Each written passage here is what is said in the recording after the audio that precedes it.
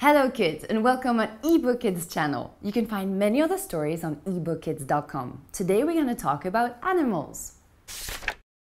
An elephant. He is very tall. He has a long nose called a trunk and he is gray. A bear. He is brown or white. He lives in the forest or on ice floes. He eats fish and loves honey. An octopus. She lives in the ocean. She has 8 arms called tentacles. When she's scared, she splatters black ink. A wolf. It looks like a dog, but it's much larger. He lives in groups. When the moon is completely round, you can hear his owl. Woo! Ow! A fox. He is small and his hair is red, and he is very tricky.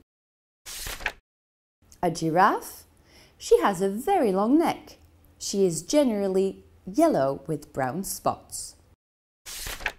An hippopotamus. He loves to swim. He has very small ears and a very large head. A fish. He lives in water. There are some very beautiful species. A zebra. It's a black horse with white stripes. He lives in warm countries. A tiger. He is yellow with black stripes.